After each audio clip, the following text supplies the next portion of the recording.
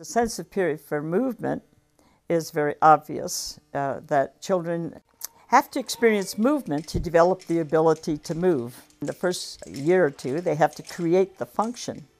And so they have to develop all the different movement skills to finally be able to come upright. And so we say that the most important thing for infants is to allow them the maximum possibility of movement. That means we look at their clothing, because very often clothing inhibits their movement. We like for the children to sleep like on a low bed or a mattress on the floor so they can get in and out. And we remove any kind of containers that inhibits their movement. So we wouldn't put them in saucers because they really need to get on the floor, to squirm, to crawl, to creep. And that's what develops the ability to move and coordinates their body and their mind. We know that creeping and crawling on the floor also helps the child's visual development, because the eyes are also a muscle, and that children that creep and crawl have a more natural experience in coordinating the two eyes, as well as all their other muscles. The child's feeling the different textures of the floor and the tile floor, the wood floor. The child's experiencing not just the textures, but the temperature as they creep and crawl around, because rugs may be warm, tile is cold, and so all those things are naturally being experienced through the child's exploration. We develop the hand as a tool. The hand is a tool of the mind, you might say. And so very early, we help children to learn, even by like 6 months. We may provide a small fork for the child and something to eat that they can stick the fork in. Things fall off a spoon. Mostly when they start, they aren't able to rotate their wrist. And so we start like with maybe little pieces of banana, and I sit across from them and I pierce the banana with a fork and I hand it to them straight on so they can reach with their left or right hand. They take the fork and they can get it to their mouth.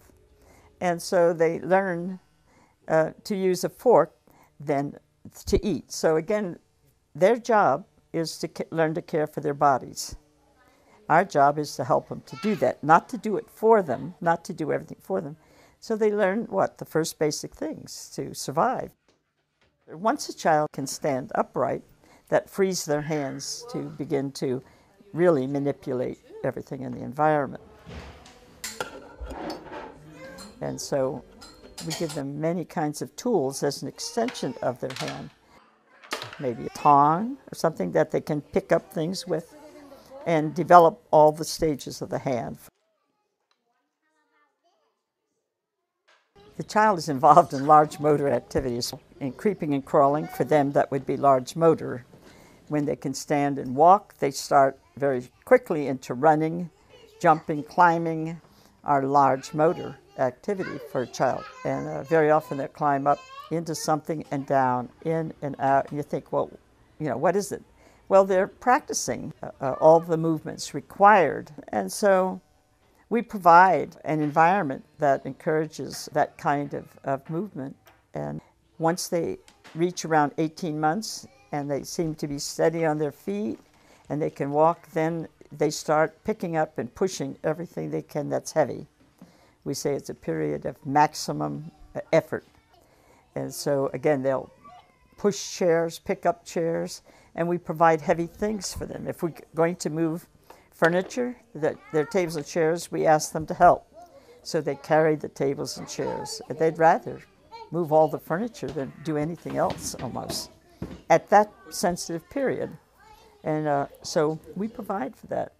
Sometimes we fill large containers with sand if they have a handle that they can pick up and lug and drag. It's like nature says, now you can walk, now let's do some strengthening of the muscles, some weightlifting. If you're carried about, not left to crawl, if everything's done for you, the child experiences inhibition. You're trained to be passive and expect people like do something for me. And so again, you affect the development of curiosity. So you have to look at it from the psychological aspect as well as the physiological.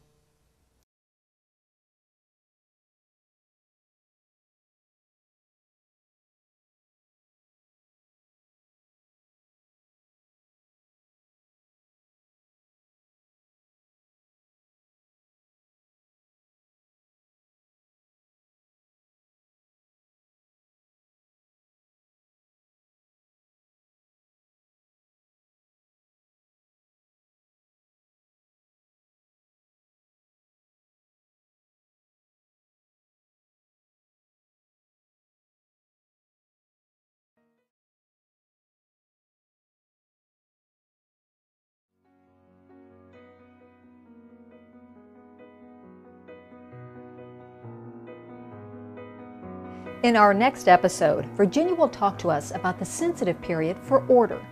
The Montessori for Parents podcast is brought to you by Educational Video Publishing. We offer a 10% discount to viewers of this podcast when you order DVDs by phone. We welcome your feedback and suggestions for future podcasts.